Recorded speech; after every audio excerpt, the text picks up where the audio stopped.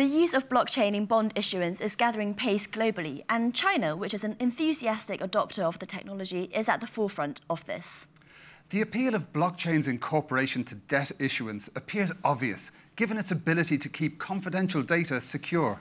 To look at this in more detail, we're joined now by Dr. Shuan Zhao, Senior Engineer at China's Central Depository and Clearing Company, also known as China Bond, in Beijing. Thanks for joining us here on Sibos TV. Good to see you. Shuan, can you give us Brilliant. Shuan, can you give us a brief introduction to the application of blockchain in the bond business? Sure. Today we're going to talk about the blockchain application in bond business. Bond is a very important financial instrument. The market cap is actually over $100 trillion, pretty important. And as blockchain has played a more significant role in financial world, the major influential financial institutions are trying their best to, bring the blockchain into bond business. It started actually in 2018 when World Bank and Common Bank created the first blockchain bond. It's called Bond I, standing for blockchain offer new debt instrument. This is the first one. And earlier this year, in April 2021, European Investment Bank actually raised its first ever digital bond on public chain. It's 100 million bonds actually registered on Ethereum, and I'm pretty sure there's going to be more important breakthrough in the near future, quite near. This is really hot area right now. Fascinating. Great to have you here, Shuan. Love the rotating artwork in the background. We've been admiring it here in the studio. Talk to us a bit about the benefits of integrating blockchain in the bond business. Sure. Normally, when we talk about the benefits of blockchain, we think about decentralization, its data privacy protection, and data transparency. And specifically in bond business, I think the major advantages are to streamline the processes and then achieve fast and secure transaction. Let me take the bond issues as an example, which is what I'm working on. And previously, it's very complicated. A lot of data consolidation going back and forth and internally, externally, primarily because of data inconsistency between the financial institutions. With blockchain, things are going to be different because blockchain promotes a single source of truth among stakeholders, and data can be verified and shared and synchronized in the whole network and in real time. Therefore, it actually keeps everybody on the same page and eliminates processes substantially. This is quite important. Meanwhile, with the adoption of smart contract, which is a program, the automation of the business is possible because the execution, the transactions are executed automatically without human interaction based on predefined terms and conditions, and actually streamline the processes, makes the transaction really fast and secure. This is based on my working experience. Now, Shuan, as you've suggested, security matters in the financial world. Could you tell us a little bit more about risk management through blockchain? Sure. For risk management, I'm going to figure out some points. One of the most important features of blockchain is tamper-proof. It actually makes the data on blockchain immutable. It is guaranteed by cryptography and consensus algorithm, and it makes a lot of difference for data security. It's going to keep the data really, really hard to tamper.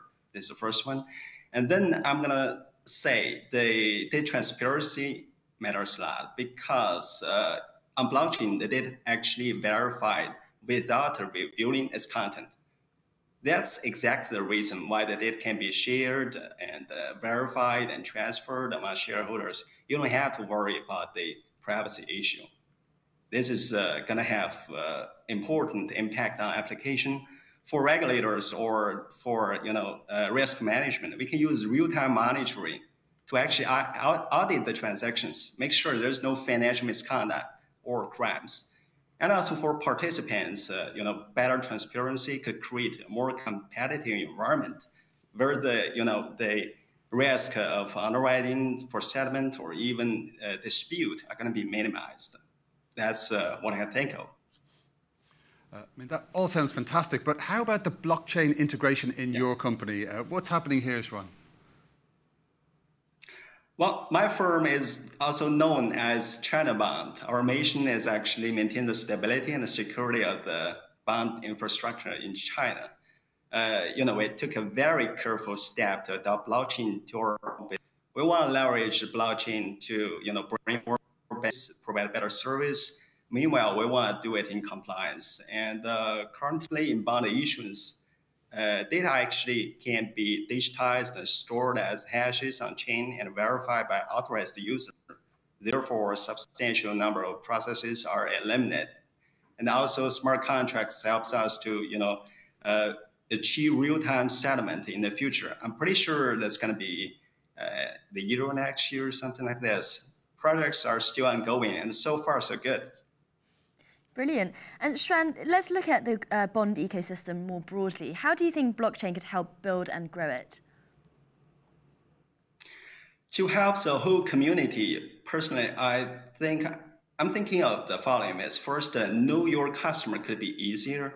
Comparing with previous or current KYC, blockchain offers an alternative. For example, stakeholders can build a consortium group on blockchain, then the KYC checks can be shared among each other without worrying about the privacy issue. It's going to be effective.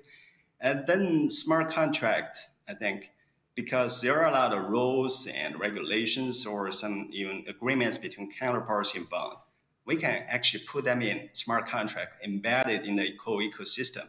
Then the interest of all stakeholders are going to be protected. I think the administrative barrier will be reduced a lot. This is the second. And third one, I think, is for post-trade. The settlement and clearance things. Currently, the infrastructure remains highly fragmented, primarily, I think, because of lack of automation. Blockchain has a potential to disrupt the clearing and settlement cycle and reduce the cost a lot. Yeah. And Shuan, perhaps maybe a brief answer. What's your vision for the future of a blockchain-based bond?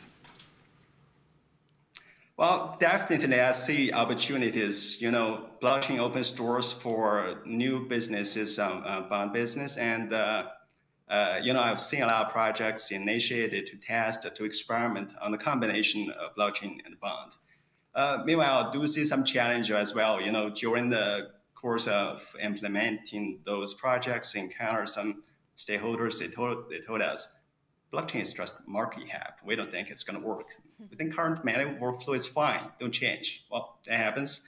And for transparency, some people say, well, it's good, but good for what? Good probably for investors, but probably not for dealers and brokers, because more transparency means more competition. It's going to take them, the dealers and brokers, more cost to hedge their position. This is conflict of interest. We're going to have to leave it to the market. But anyway, overall, I'm still confident in blockchain. I think it's going to be the future. Wonderful. A great note to end on. Shuan Zhao, thank you so much for joining us on Sibos TV.